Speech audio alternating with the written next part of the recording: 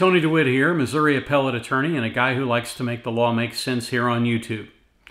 I should probably entitle this video, Lawyers Behaving Badly, Season 2. I'll tell you more in a moment.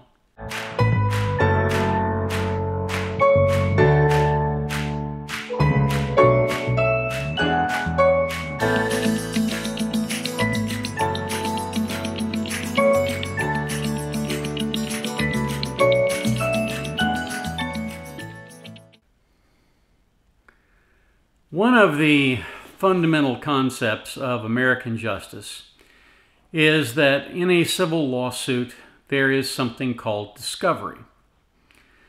Discovery is designed to help people, in essence, solve their own problems. Discovery requires that when asked, a defendant has to provide all of the information they can that is relevant to the plaintiff's lawsuit, and the plaintiff has to provide all of the information that is relevant to their claim to the defendant to enable them, hopefully, to try the case and try it well. The process involves a number of different tools. One of them is an interrogatory, which is a question that must be answered under oath. One of them is a request for admission, which basically is just as it sounds. We ask that you admit this fact. Very common, for example, to ask them to admit that they've been sued in their proper corporate name. And then the third thing is requests for production of documents. Almost any business produces documents, and almost every business has a custodian of documents. Sometimes multiple custodians of documents. For example, at my firm, I am the custodian of documents that have been sent to me by email. They're on my computer. Some of them are in an archive on a hard drive, but I am the custodian of those emails. And so if my law firm got sued and someone requested all of the emails related to a certain topic, even if I did not have a thing to do with the case, they would still search my computer to determine whether or not there are any documents on there that may be relevant to the inquiry that the plaintiff had. In addition to those rules, the federal rules provide something called Rule 26 disclosures, things that both sides have to tell the other side without even being asked. For example, the existence of any insurance that might be used to satisfy a judgment in a case. All of these things are designed to make the process of resolving a dispute go quickly and easily. It never does, but that's how it's designed. The people who are in charge of seeing that the machinery of litigation functions properly are the lawyers for the plaintiff and the lawyers for the defendant. In a minor traffic accident case, even though there might be some gamesmanship, for example, an interrogatory that says name all of the witnesses who witnessed this accident, the defendant would only name people who saw the accident. It wouldn't name people, for example, who may have seen the video that they recorded on their business's security camera, because that wasn't the question that was asked. So there's some gamesmanship like that. But generally speaking, most of the time, ethical attorneys comply and cooperate in discovery. And they do that because they realize that the more both sides know about their respective cases, the greater the likelihood is that at some point they will be able to resolve them. So, recently I did a video about Endo Pharmaceuticals and the problems that they had in Tennessee, where a default judgment was granted against them. And I also discussed the fact that New York State was going after them for a default judgment because the lawyers that represented them, Arnold and Porter, and again, I am not throwing any stones here at Arnold and Porter. I'm sure they're a fine law firm. But generally speaking, the allegations were that they did not do a good job of searching their databases for responsive documents. So when a lawsuit like this gets filed, it was filed by the state of New York. It dealt with opioid abuse in the state of New York, and it requested documents that were relevant to that action. As you might very well imagine, an email from a sales rep discussing a situation where a doctor appeared to be operating a pill mill would, of course, be relevant to that lawsuit. But that email was not disclosed, at least not until the 11th hour. And that severely prejudiced the state of New York, and they sought relief.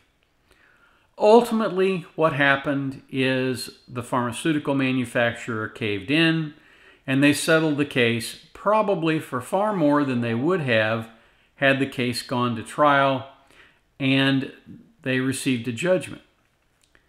They settled because there was a lot of evidence that they were hiding the truth. And nothing tends to make a jury angrier than a defendant that lies about its conduct. And when you don't cooperate in discovery, when you don't disclose things that you're required to disclose, it's the same as lying. The problem, however, is greater than just the impact on Endo Pharmaceuticals, because their corporate counsel and their legal counsel, Arnold and Porter, are now in ethical hot water. The ethical rules in nearly every state require that an attorney not obstruct the other party's access to evidence. And what that means is, when you get a valid discovery request, you have to satisfy that request. And as I mentioned before, in the Tennessee case, Arnold and Porter certified that they had complied when in fact they hadn't searched all of the custodians, they hadn't searched all of the databases, and they dumped over 100,000 documents at the end of the case on the state of Tennessee in that action. And as a result, there were pretty severe consequences for them. There was a default judgment entered against them. So the purpose of this is to point out that now it has become a feeding frenzy. Almost everybody who has Endo as a defendant is now going back and demanding that a discovery master review what has been done in discovery in those cases, because it has been clear that either Arnold and Porter or Endo has not been candid with the courts. Now, let's separate those two out for a moment. It is quite possible that Endo did not provide the names of all the custodians to their attorneys. It is also quite possible that Endo did provide all those names, and Arnold and Porter made a command decision that it wasn't necessary to search those, and that they could get by with providing less than was required. Because Arnold and Porter knew that Endo was a defendant in multiple lawsuits all across the country. As a result, somebody, either Endo or Arnold and Porter, made a very bad decision, and it wound up very bad for the defendant, and I suspect it's going to wind up very badly for the attorneys at issue. Those attorneys are most likely going to be reported to their home state bars. Their admissions in the states where they are practicing on behalf of Endo are probably going to be withdrawn. They're going to, the Endo is going to have to hire new counsel in that case, and it's going to have to be probably from somebody other than Arnold and Porter. You're going to see intense scrutiny by other plaintiffs who have Arnold and Porter in their cases, and you're going to see the documents that were produced and the litigation documents especially that were produced by Tennessee and by New York State show up in multiple other cases all across the country. The big problem for Arnold and Porter, which is a huge law firm and has a national reputation, is that anywhere its lawyers go now, they are going to be tarred with the brush of having been engaged in unethical conduct. Now keep in mind, I'm not saying they did engage in unethical conduct. I'm saying that they are tarred with that brush because there is at the very least the overt suspicion that they either were knowledgeable and didn't act to correct their client's error, or they were directly culpable and were at least in major part responsible for the failure to cooperate in discovery. Here's the other part of the problem for both Arnold and Porter and Endo, and that is that judges do not like discovery disputes. They expect lawyers to get along. They expect lawyers to solve their own problems. They will step in and solve problems if they are required to, but they don't like to have to do that. And when they catch somebody, whether it's the defendant or the defendant's counsel or the plaintiff or the plaintiff's counsel, cheating in the discovery process, that's when lawyers and clients get sanctioned. And that's the way it should be. In order for the system to work, people have to be honest. There is a reason that you're required to take an oath when you sit to testify. You're required to tell the truth because telling the truth is the foundation of our legal system. Now, that doesn't mean everybody does it, but it means everybody's supposed to. So what will happen in all this? Well, we don't know. We know that this is coming up now a lot in the legal press, and it's probably not long, or probably won't be long before it shows up in the national press like Wall Street Journal and New York Times. It's going to happen. And the fallout for the law firm could be catastrophic.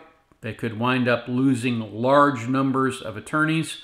Those attorneys could go to other law firms that don't have this problem. And ultimately, that tends to be what happens when there is an implosion like this in a law firm. Now again, Arnold and Porter could be completely innocent.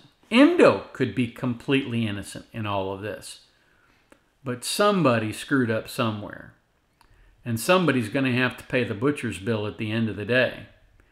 And Endo has already settled multiple lawsuits at this point to steer themselves away from the shoals of being sanctioned.